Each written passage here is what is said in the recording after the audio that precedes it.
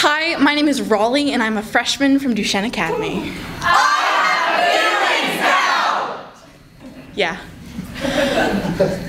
My poem is entitled Time. Time rests in my hands. My fingers dance along the etchings of life, signs of all the things I've ever held, all the fists I have curled and unfurled, and reminders of people and places I have let go of. Time rests in my hands, a pen, etching and scratching a paper clock.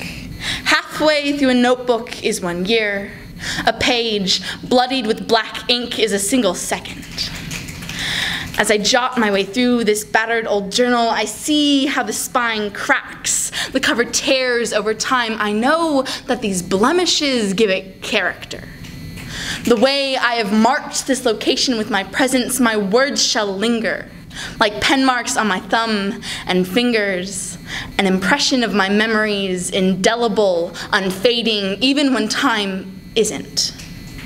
Time rests in my hands. A dainty needle dips in and out of view, darting between white fabric and leaving behind a trail of color.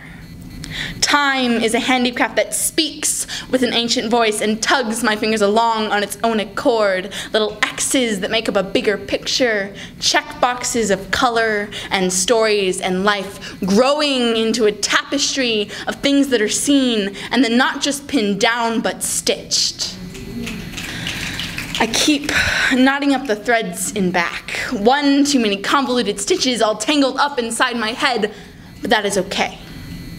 Time lasts as long as fabric can, entombed in a bubblegum tub of fabric and string, that is until the needle poke cotton frays at the edges, and the picture is complete. Time rests in my hands, dripping through slow and sticky. Time is a vat of honey coating my fidgeting fingers, glazing them with amber warmth.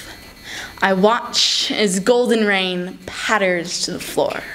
It splats, smacks hard against the inevitable end to this free fall because I know it is there.